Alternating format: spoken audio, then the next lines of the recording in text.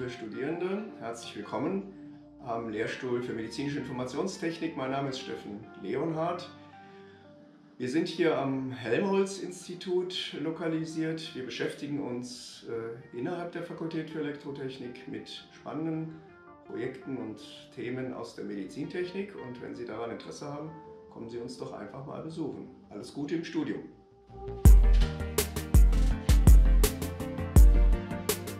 Die Forschungsschwerpunkte an unserem Lehrstuhl lassen sich in 3 Bereiche unterteilen: Regelungstechnik, physiologische Messtechnik und Personal Healthcare.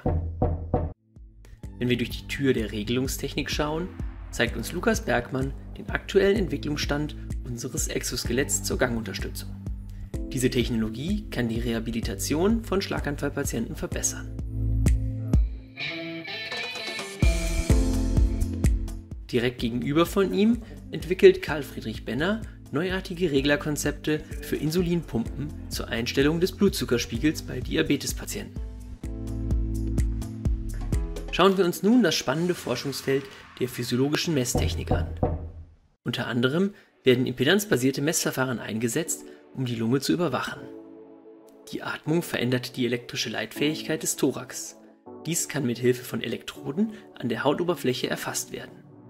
Mithilfe dieser Messdaten kann die sogenannte elektrische Impedanztomographie die Verteilung der Atmung innerhalb des Thorax darstellen.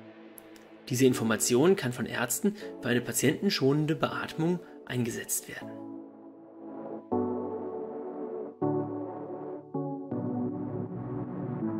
Die Erfassung physiologischer Parameter kann auch optisch erfolgen. Dies wird unter anderem bei der Überwachung von Frühgeborenen eingesetzt, um die Herz- und Atemrate zu messen.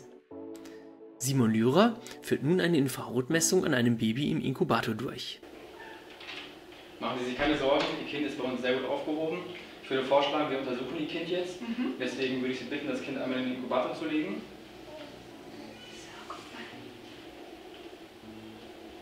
So? Ja, sehr gut. Dann starte ich jetzt die Messung. Die gemessenen Werte haben das Potenzial, eine Infektionskrankheit, eine sogenannte Sepsis, frühzeitig erkennen zu können. Klopfen wir mal an der nächsten Tür. Oh, der Kollege ist wohl gerade im Homeoffice. Das Thema Personal Healthcare ist sehr vielseitig. Eine Anwendung ist die medizinische Fahrerüberwachung im Auto. Dabei werden die Vitalparameter über kapazitive Elektroden im Autositz und über Kameras im Cockpit extrahiert. Diese Daten könnten genutzt werden, um im Falle eines medizinischen Notfalls einen Rettungswagen zu rufen oder den Fahrer zu warnen, falls dieser Ermüdungserscheinungen zeigt.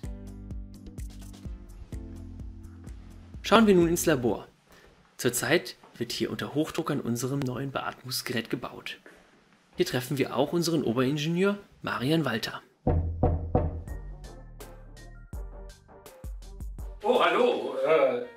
Wie du siehst, bin ich auch gerade am Arbeiten. Ich schraube hier an unserem neuen Beatmungsgerät. Seit Anfang des Jahres haben ja alle gedacht, oh, wir brauchen Beatmungsgeräte, und auch wir haben uns in einer Initiative mit vielen anderen zusammengeschlossen und ein Beatmungsgerät entwickelt. Und das sind jetzt unsere Ergebnisse. Hier optimieren wir unser Design und hier sieht man quasi das Innenleben des Beatmungsgerätes.